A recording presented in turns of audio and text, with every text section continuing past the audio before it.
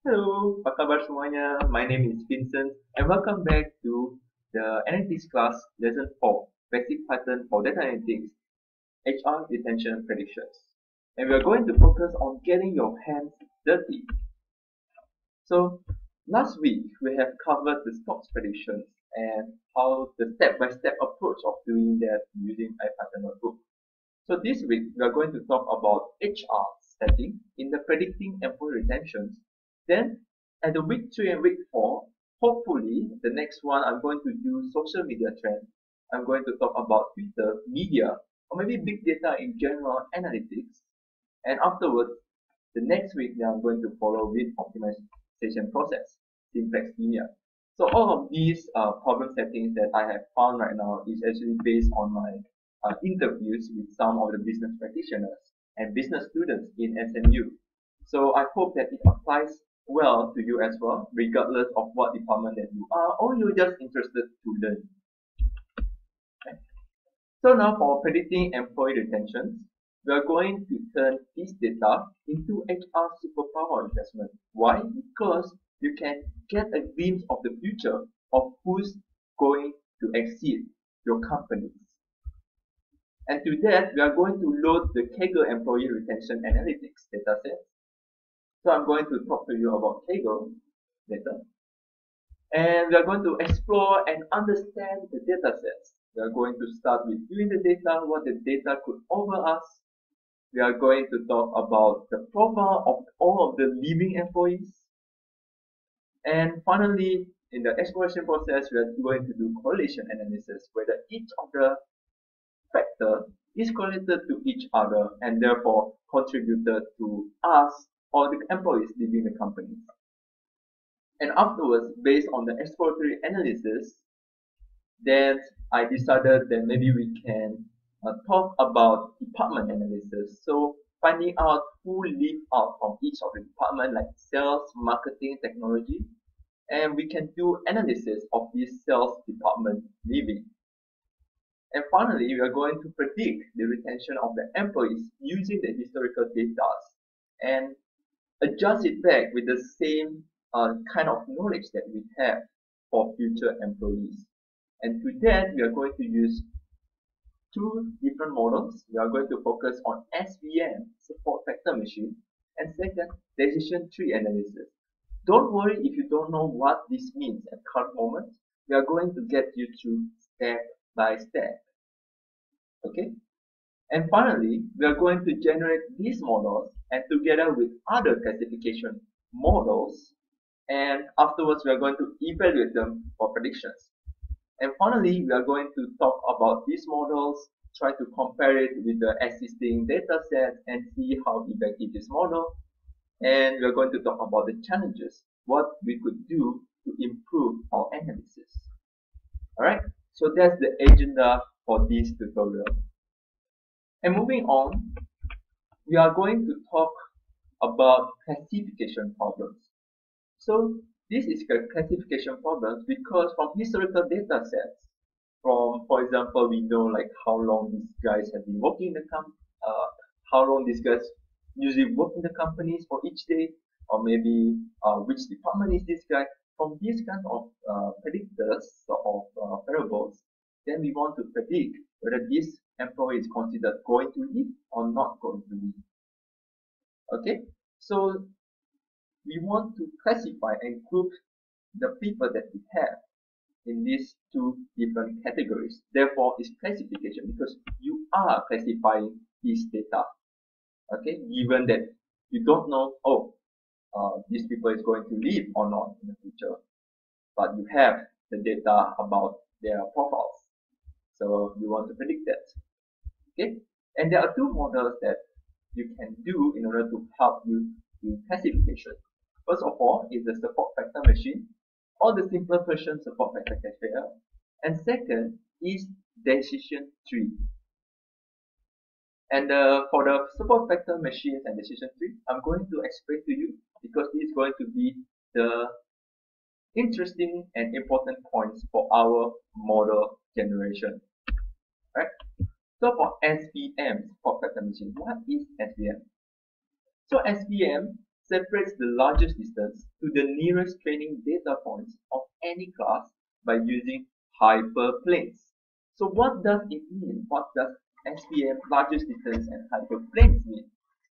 So what it means is that imagine that you have the data in front of you that you want to classify whether these certain data points are women or men by their weights and their size or heights.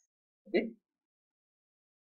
And you know that you don't know like who they are, but you know that given the historical data sets, that most of the men have high weights and high size, taller and heavier than women. Okay, so SVM is actually leveraging on this kind of decision boundaries, and therefore will put the lines in the middle of the plot, so that the next time that you put your model here, for example, so I have another point here, then what would it be? It will be for men, because it is above this line, right?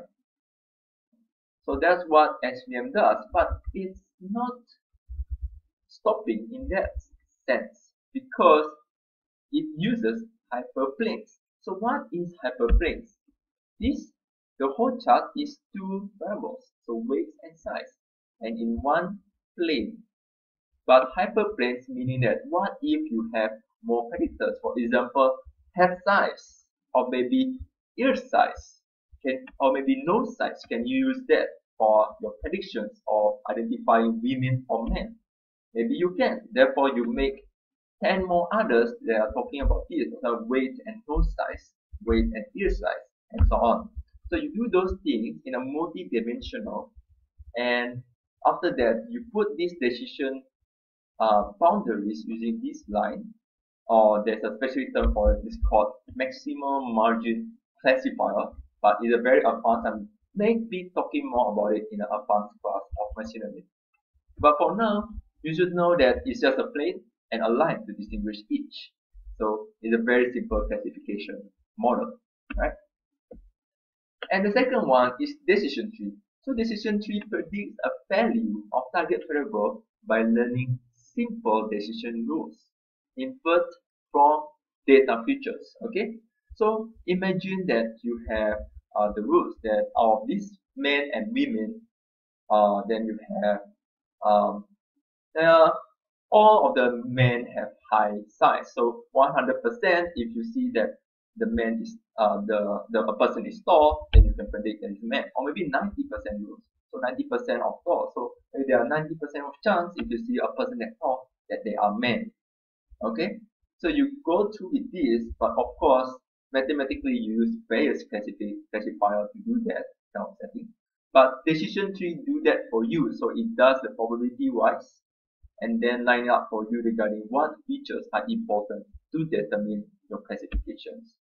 Alright, this will be much simpler when we go into the tutorial, and I'm going to walk you step by step. But for now, you can think of it as just a flowchart that funnels different kind of possibilities throughout different predictors like height and size using historical data. Okay, and based on that, we can predict the future data. Alright. Okay, so for this sake of tutorial, I'm going to use a pattern notebook similar to the last week tutorial. And for you that are interested to see the codes that I'm making, you can check on this link at the bit.ly. So let me open it for you.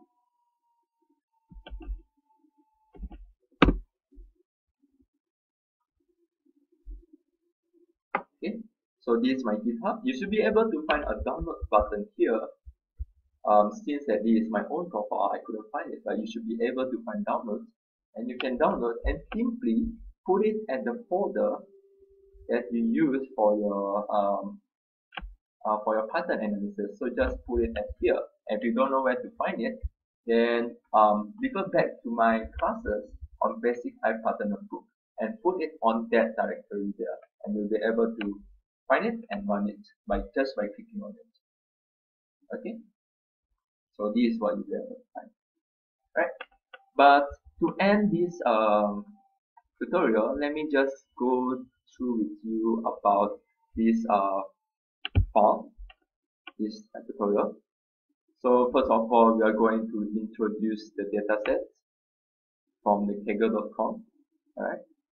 And afterwards, we are going to, okay, sorry for the lot of scrolling. We are going to view the data. So we are going to understand whether the data is clean or dirty or is good for analysis. If not, then clean it up.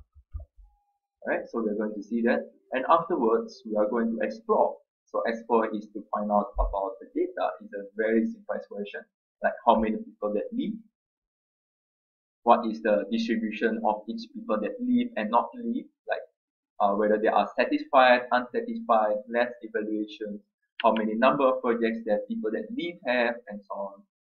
So we want to find out their profiles.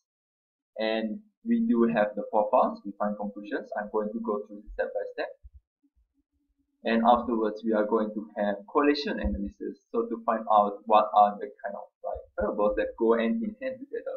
For example, in this result, I found that people that spend so many times at the office more likely to have more projects, which is intuitive because like more projects meaning more work, more work meaning that more time that you need to be in the office to meet up with people and so on.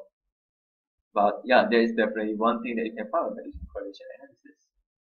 And afterwards, we will delve further into the department analysis. Okay. And afterwards, we are going to start the predictions or model generations. So we are going to use SVM, as you can see here. And we are going to use decision tree model, as you can see here. Alright.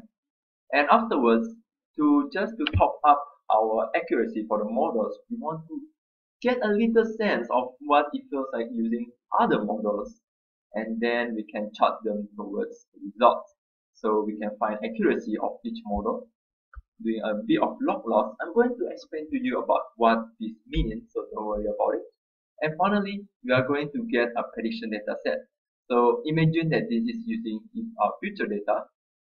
So I get a prediction of this. Alright.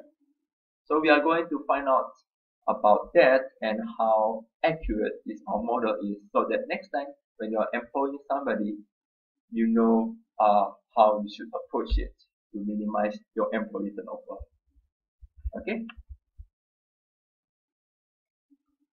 Alright. With that, that's all for my lessons. And see you at the next lesson, which is lesson 5. We are going to talk about marketing and social media trends. Apologies for the text there. I didn't replace it, but I will replace it for you when you open this presentation. So feel free to just open the repository below just to find the slides. And I will give you a playlist so that you can see how I explain this employee retention step by step. And hopefully you can use it the next time you are promoted as an HR manager. With that, thank you so much. Terima kasih. Sampai jumpa. See you later in the next tutorial. Bye bye.